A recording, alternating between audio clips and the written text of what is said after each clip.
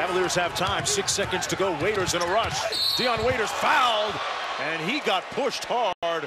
Went down on his tailbone. That's a flagrant foul. That's not a basketball play. That's an absolute dirty play by Darrell.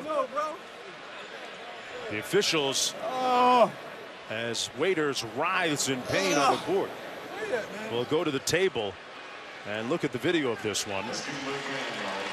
As one of the changes to the rules this year, Waiters obviously upset. That could have gotten real scary, Mark.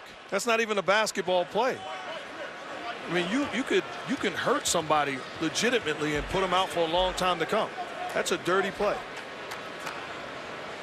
And have a look at LeBron James's reaction to his teammate falling.